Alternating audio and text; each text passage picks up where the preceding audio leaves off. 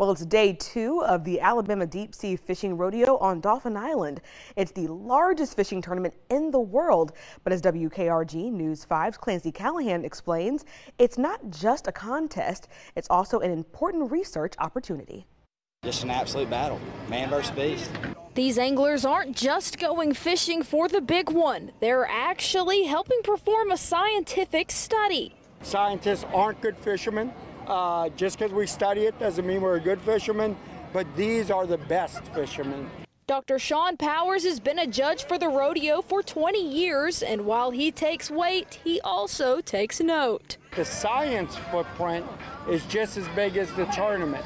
So we have 100 young scientists out here that we're training and collecting data that's very, very useful for fisheries management. And it also trains. With around 100 students from the University of South Alabama, these scientists are able to track all sorts of sea life patterns. We can also take that ear bone and run chemical analysis on it and see where that fish came from. Did that fish come from Louisiana? Did that fish come from Florida? And all those things we can do because these fishermen are letting us sample their. It's a partnership Dr. Powers says he's extremely grateful for.